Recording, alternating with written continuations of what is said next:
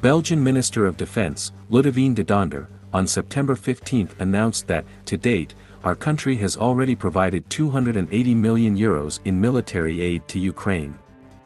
For example, the Belgian Defense started a collaboration some time ago with the Netherlands, Luxembourg, and the Belgian defense industry for the renovation and modernization of 40 M113 armored personnel carriers. Today, the first batch of 10 M113 vehicles has been completed and will be transported to Ukraine in the near future. The remaining vehicles will also be ready for transport to Ukraine in the near future.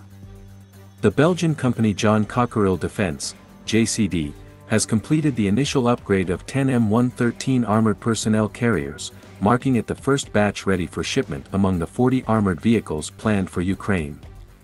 This initiative is funded by the BENELUX countries, consisting of Belgium, the Netherlands, and Luxembourg.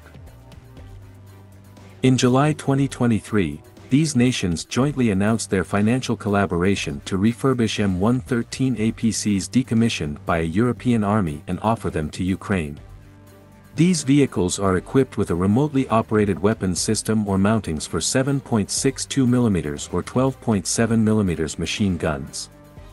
Neither JCD nor the Belgian Ministry of Defense has officially disclosed the financial details of this trinational cooperation as of yet. By the end of November 2023, a total of 40 M113 APCs will have undergone reconditioning and fitting by JCD. The Belgian Defense is overseeing the deployment of these vehicles to Ukraine.